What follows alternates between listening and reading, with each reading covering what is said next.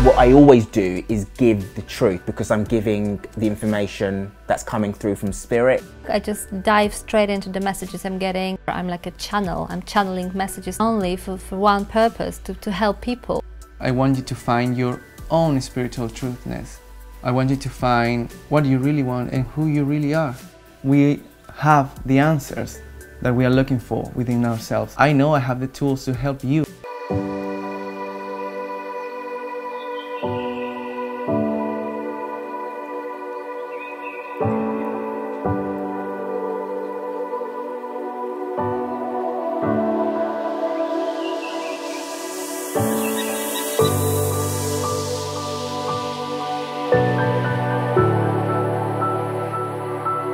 A reading with me should be like talking to a friend, and it is a bit like a three-way conversation sometimes. I've got the person on the phone, I've got me, and I've got another voice that's telling me things, and job done. I don't do a lot, really. I'm just a channel. Always I'm thankful to the people that come to me, because these are people who are trusting me, they're taking that guidance and they're coming back again to let me know that that was right. My priority is to connect to your truth, and through that to help you and guide you to be the best version of yourself you can be and have the best life that you can have.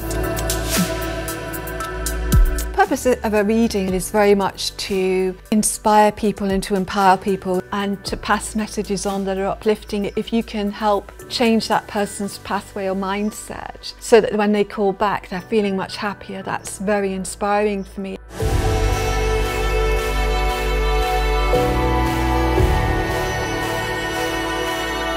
Having a reading is about, as well as you want the predictions, but you need a feeling of being understood, because reading should be empowering. The reading is not about me.